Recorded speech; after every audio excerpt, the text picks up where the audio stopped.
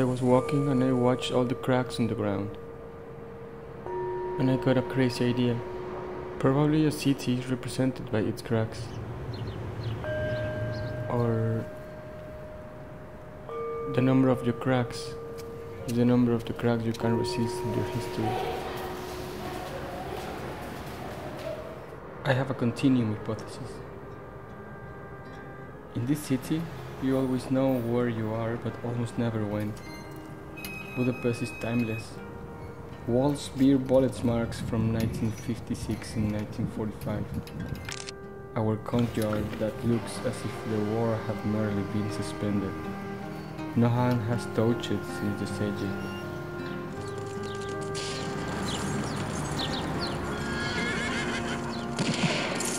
A stage set between two acts. The enemy armies are taking a lunch break, sipping the tasteless soup in a fraternizing manner, only to resume fighting and ultimately exterminate one another in the end.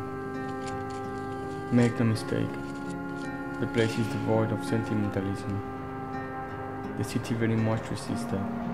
It keeps shocking and warning you. This place doesn't let you soak in your nostalgic desires. Not only because occasionally entire neighborhoods need to be evacuated for one-ton bombs that have been lying dormant beneath the asphalt for the past 60 years. Budapest keeps sucking us into the continuum, the fusion of times. If something like this can exist here, the city is the eighth wonder of the world. But at least it's there. It is there, only it looks like a page from a handbook of the story of Budapest, against something unrealistic and anachronistic. There was an era when everything worthy and interesting took place underground, in cellars and basements, or at least in flats accessible via fire stairs, in dim rooms facing the courtyard, in abandoned, unused spaces. Certainly not on the street or in public places opening onto the street. Budapest is the terrain of collective existence, first person plural in automatic mode. I'm glad I lived through this age, if not completely engaged, at least as part of the totality of the experience. I am glad that I could be part of the late socialism. I acquired many ideas then, which now can be disposed of like useless rubbish. But make no mistake, the sensitivity that makes you aware of a multitude of minuscule signs on a homogeneous gray surface is an important ability.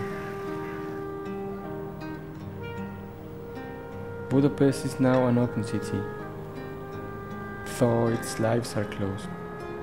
Still, it is a substantial change that the city has opened up, and not only because we can watch the Euro Cup football on plasma screens spread out over empty lots, not only because the Balkan pulse meets the calm serenity of the monarchy and you can go to the concerts in open air on the green,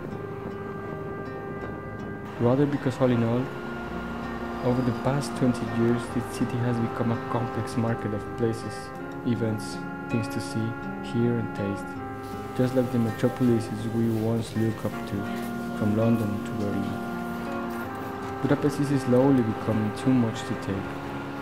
You can get lost here, for the magic number 2000, of which so much could be expected. This nomenclature was thus utopian and somewhat hope-inspiring. There are some people here who declare that the year 2000 will arrive someday. We were certain that a lot of things would change by then.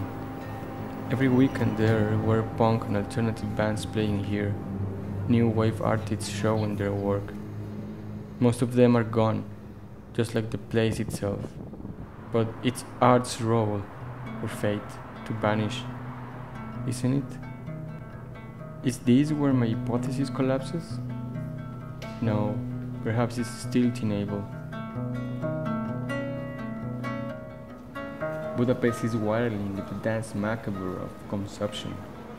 telling you that you are not a human being if you don't drive a car and spend at least 100 euros on a pink shirt. You're an idiot if you don't celebrate. Principally, I could say the Russian crack. Then we have the German crack.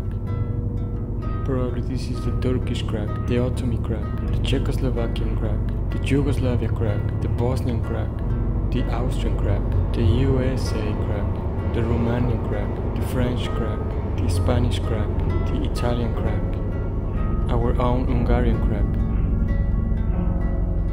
Is it possible to live here? What kind of opportunities are there for action? My attempt at an answer would be that life is only possible here if we accept the continuum and consider it a feature of the city.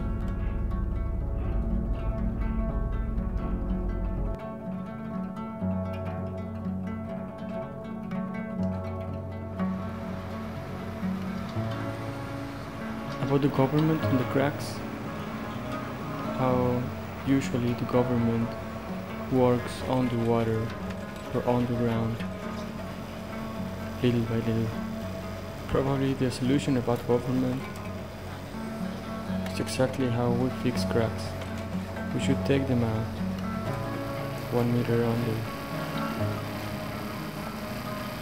from the roots.